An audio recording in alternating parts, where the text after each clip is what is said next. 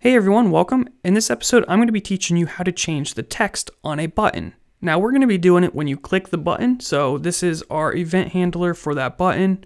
V refers to the button that we clicked, and we can start messing with its attributes by using the dot operator right here. So your first thought might be V dot and then something like set text. And there's a couple options here: set text alignment, set text or direction, set tooltip text, but there's nothing just set text. So this is not a capability on the view class, but it is on the button class. So what we can actually do is we can take our object, which is currently of type view, and we can cast it to type button. So we're going to get a new object of type button. So what is that going to look like exactly? Well, hopefully that wasn't too much of a mumbo jumbo, but just follow along.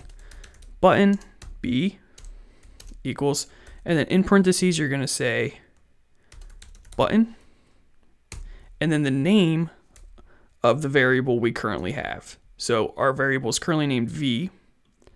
We're casting it to a button. This process is going to give us a new object of type button, which we assign here to this variable B.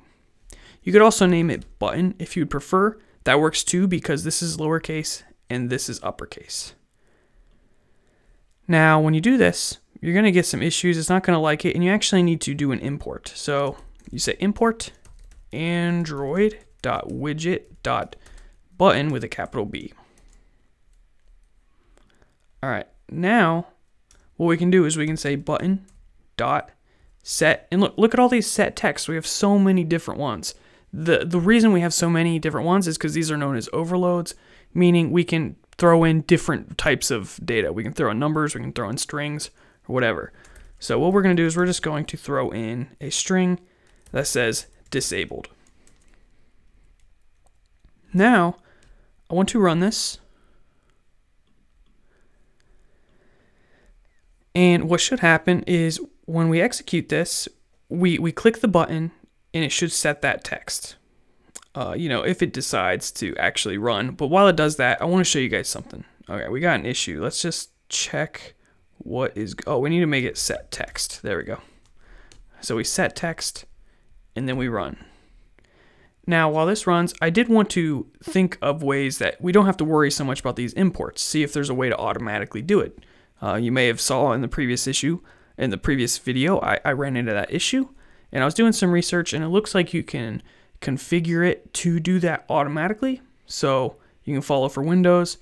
I'm on Mac, so I'm going to go into Android Studio Preferences, and then Editor, General, Auto Import. And we'll see if we can find that. So we'll go to Android Studio Preferences, Editor, General, Auto Import,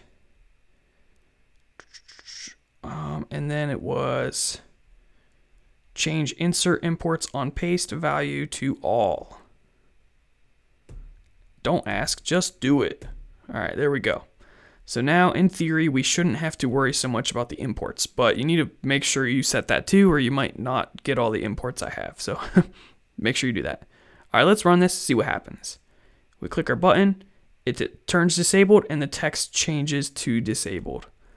All right, cool. So that is how you do that. Let's just do a quick review. This is an object. It has the type view. We cast that object to a button, which gives us a new object, which we assign to this variable called button. We then type set text, which is a method on this new object. It's available to us because it's of type button. We pass in the value we want, and this happens when we click the button. So that is all. Again, if you're new to programming and object-oriented programming and all this stuff, this can be a little bit much. For now, what I want you to do is, if you don't understand all that, just type it out as is and understand that's how you change the text of things. And as you get more practice doing that, it'll start to make more sense.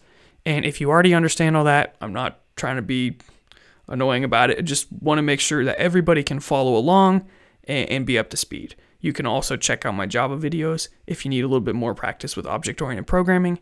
But the main thing you need to know is how to just cast this object to a different type of type button, and then call set text. That's all you really need to know for now. You don't need to know everything. So thank you guys for watching. Be sure to subscribe. We got a lot more coming, and I'm really excited. So I'll see you in the next episode.